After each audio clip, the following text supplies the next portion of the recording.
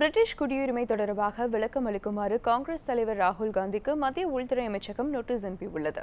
உத்தரப்பிரதேச மாநிலம் அமேதி மக்களவை தொகுதியில் வேட்புமனு பரிசீலனையின் போது ராகுல் காந்தியின் தேசியத்துவம் குறித்து சுயேட்சை வேட்பாளர் கேள்வி எழுப்பினார். இதையடுத்து ராகுல் காந்தியின் வழக்கறிஞர் அளித்த விளக்கத்தை தொடர்ந்து அவரது வேட்புமனு ஏற்றுக்கொள்ளப்பட்டது. இந்த நிலையில் ராகுல் காந்தியின் இரட்டை குடியுரிமை குறித்து மத்திய உள்துறை அமைச்சகத்திடம் பாஜக மூத்த தலைவர் சுப்பிரமணியன் சுவாமி புகார் அளித்தார்.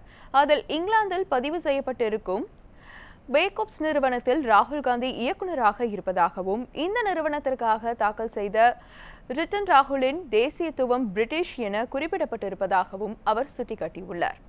இதையடுத்து இரட்டை குடியுரிமை குறித்து 14 நாட்களுக்குள் உரிய விளக்கம் அளிக்குமாறு ராகுல் காந்திக்கு மத்திய உள்துறை அமைச்சகம் நோட்டீஸ் அனுப்பியுள்ளது. இந்த விவகாரம் தேசிய அரசியலில் பரபரப்பை ஏற்படுத்தியுள்ளது.